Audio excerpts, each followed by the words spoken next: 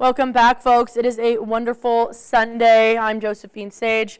Let's jump right into the forecast. As we take a look at those weather headlines, we're going to notice those temperatures are still close to those seasonal averages. So we might be a few degrees below, but it does look like those averages are just around those low to mid 90s still. But that cloud coverage during the early morning and those late night hours is what's going to give us a little bit of a decrease, especially when that sunshine is out.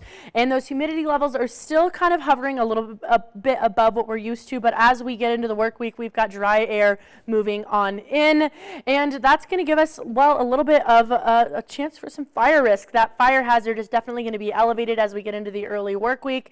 And I will mention we do have a chance for maybe some more showers, some more monsoonal moisture to move on in for Thursday and Friday at the end of this week, but we'll get into that in just a second because right now I want you to get outside and enjoy that sunshine if you can.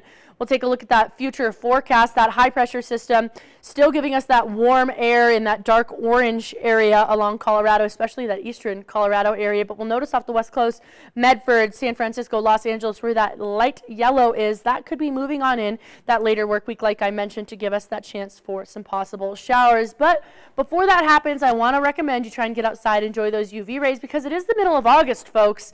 Definitely going to start decreasing in those temperatures, start decreasing in that, well, sunshine as we get into those later months of the year. So with that in mind, UV rays are up. That increased elevation means decreased ozone, more sunlight every day, and those longer days, even though the days are starting to get shorter and shorter and shorter. So definitely try and get outside if you can. And our dry climate means there's less moisture in the atmosphere, even during this monsoonal season, because, well, as those storms move on through, the western slope gets dry super fast. I'm sure, as most of you know, if you live here along the western slope. So apply sunscreen higher than 30 SPF, even if you feel like you might not need to because of that cloud coverage, at least 15 to 30 minutes before you head out and about into the sun, and every 2 hours after you're already in the sun. Unless you're swimming, unless you're hitting the river, unless you're hitting that lake, then reapply every time you get out of the water. And wear hats, sunglasses, long sleeves to protect your skin, protect your eyes, and try and stay in those shady areas from 10 a.m. to 4 p.m. So when you're out and about, try and find those trees, try and find those pavilions,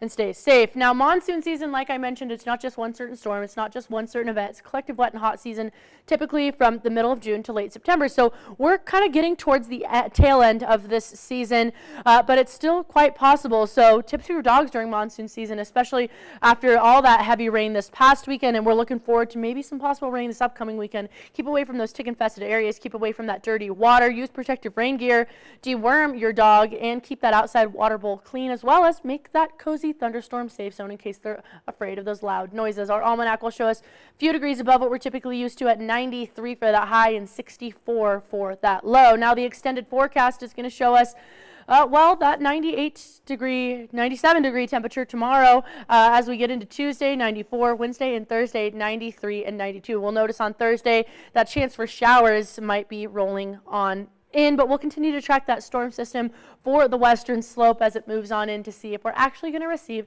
any accumulation of rain.